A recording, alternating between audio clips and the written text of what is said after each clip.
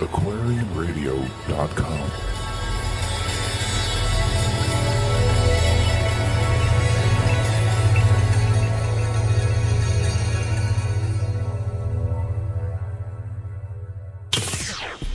Aloha, this is Enki.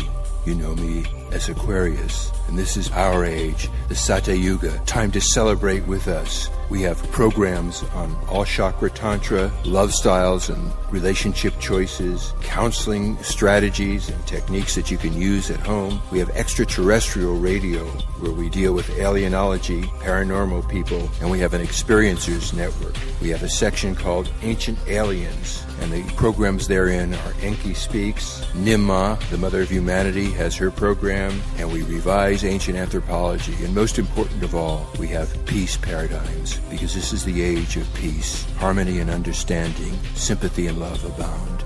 No more falsehoods or derisions, mystic crystal dreams and visions. And here are your hosts, Janet and Dr. Sasha Lesson.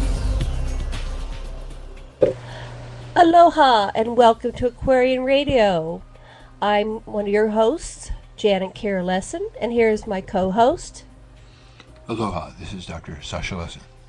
Today's episode on 12/30/2012 is Enki said Marduk will rule the earth. Dr. Lesson, would you like to tell our listeners what that's about? To give you a little background, the Nibirans, people from the planet Nibiru, came to Earth 450,000 years ago, and they established a series of mining operations, and they were transshipping gold from Earth to Mars, and from Mars they shipped it to their planet where they were turning it into white powder of monoatomic gold to shield their atmosphere and keep it in. And the leader of the Mars base had revolted. His name was Anzu, and he had been executed, and the commander of Earth, Enlil, had appointed the son of his rival, Marduk, to run Mars base. And so Marduk, who at one point was going to be in line for succession to the kingship of Nibiru, was being trusted with an assignment, and here he was finally he couldn't be king of Nibiru because Anu had overthrown the guy that was going to put Marduk in Nibiru, but now at least Marduk had a place to work from and a position of some kind of power. However, there started to be a lot of difficulty as Marduk got near the inner solar system again, and it totally wiped out Mars base. And so it was a sort of a desperate situation. And we're following here in the Lost Book of Enki. This is now tablet 7. This is 350,000 years ago. And Enki decided that he would do two things. One, he would try to find some other way he could get his son, Marduk, employed. Because if Mars base was wiped out, then Marduk didn't have a power base anymore, and they decided they were going to look at the moon. And while they were on the moon, Enki got close to his son Marduk, and he also created the scientific units that we still have with us today. And so what we're going to do to really give you a feeling for this is we're going to read, Janet's going to read you from the Lost Book of Enki, so you actually get to see the words that Zechariah Sitchin translated from the tablets that Enki left us. And so it starts out, in a rocket ship did Enki and Marduk to the moon journey. Thrice they, the earth's companion, encircled the deep wound by the dragon caused they observed. By many hollows, the handiwork of smashing demons, was the moon's face marked. In a place of rolling hills they set the rocket ship down. In its midst they landed. From the place the earth they could observe, and the expanse of the heavens. Eagles' helmets they had to don, the atmosphere was for breathing insufficient. With ease they walked about, in this and that direction they went. The evil dragon's handiwork was dryness and desolation. The evil dragon refers to an asteroid or a chunk of matter. Right, because it looked an asteroid or a comet or something streaming, how it looks like a dragon, I guess. That's right. Unlike Lamu, it is, for a way station, it is unsuitable. Lamu is Mars. Right. To his father, Marduk was saying, "Let us abandon this place. Let us to earth return." "Do not be hasty, my son," so was Enki to Marduk saying. "Are you not by the celestial dance of earth and moon and sun enchanted? Unobstructed from here is the viewing. The quarter of the sun is at hand. The earth like a globe in the void by nothing is hanging. With our instruments we can scan the distant heavens. The handiwork of the Creator of all in his solitude we can admire. Let us stay the circuits observe, how the moon circles the earth, how the earth its circuits around the sun is making." So Enki by the sights agitated to his son Marduk was saying, by his father's words Marduk was persuaded, in the rocket ship they made their dwelling. For 1 circuit of earth, for 3 circuits on the moon they remained. Its motions about the earth they measured, the duration of a month they calculated. For 6 circuits of earth, for 12 circuits about the sun, earth's year they measured. How the two were entwined, causing the luminaries to disappear, they recorded. So what we have here is the months established by the moon and the years, and this is what Enki and Marduk did. So, how many years were they there? Was that 12 years? Yeah, 12 circuits about the sun. Mm-hmm. So they stayed there 12 Earth years. Then, to the sun's quarter, they attention gave the paths of Mumu and Lahamu they studied. So Mumu is the Earth, right? No, it isn't. I think that we're talking about Venus and... Anyway, I'd have to look this up. I'm not remembering right the now. Earth and the Moon, Lamu, the sun's second quarter constituted. 6 were the celestials of the lower waters. So was Enki to Marduk explaining. 6 were the celestials of the upper waters, beyond the bar, the hammered bracelet they were. Anshar and Kishar, Anu and There's Neptune and Uranus and the outer planets. Gaga and Nibiru.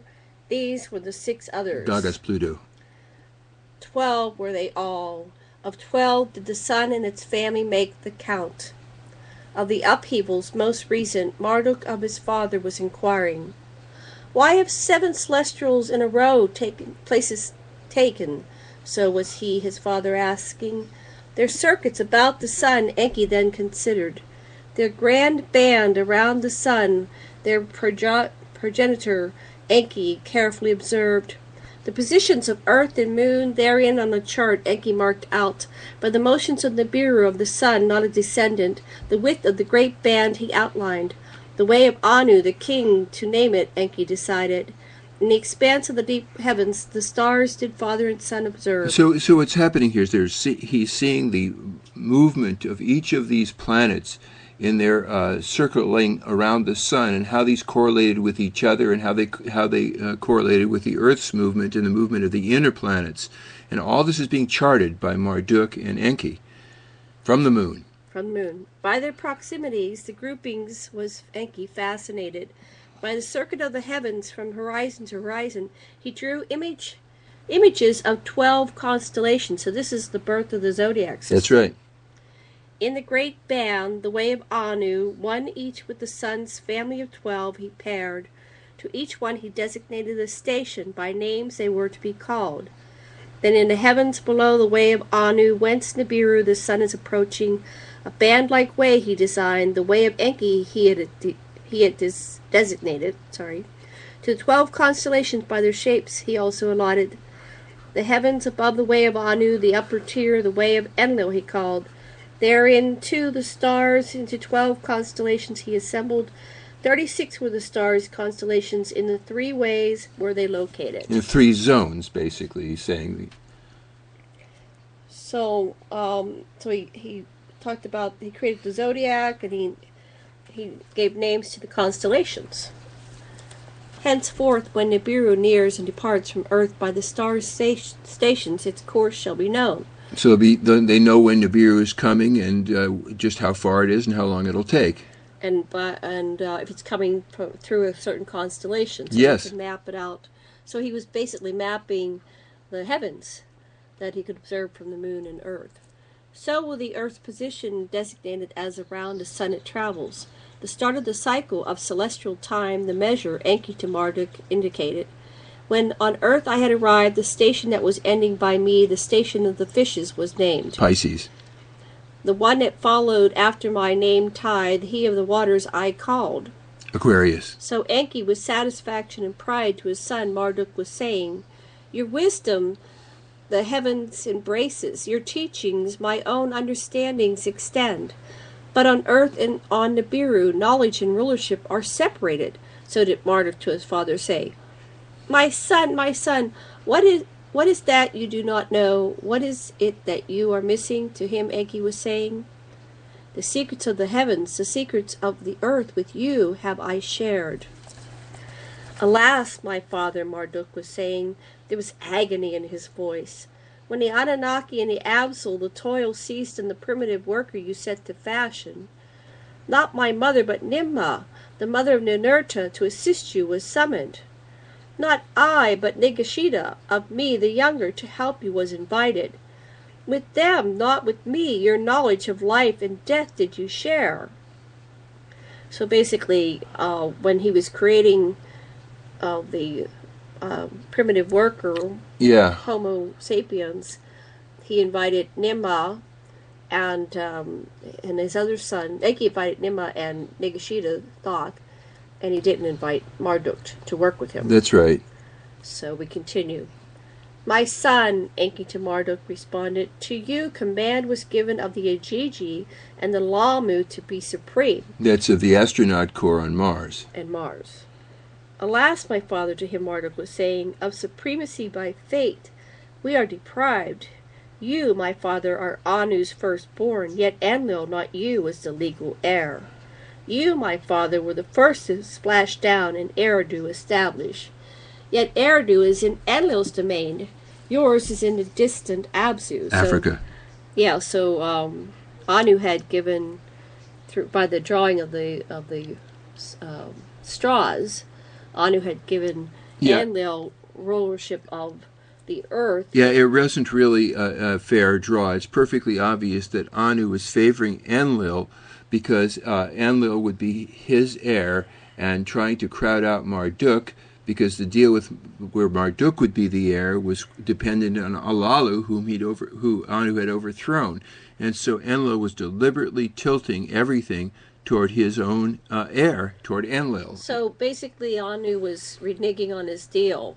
He was reneging on his deal. With Alalu. Yeah, he was saying that since this was made under duress, I said that the child of Enki and Alalu's daughter Damkina, which is Marduk, can be ruler, and you can be in charge, Alalu. And he did that. Anu did that to avoid a civil war. But after 7 shars, or circuits of Nibiru, Anu overthrew Alalu and said, deal's off, and I'm taking over, and my heir, who is Enlil, not Marduk, who is to be Alalu's heir, is taking over.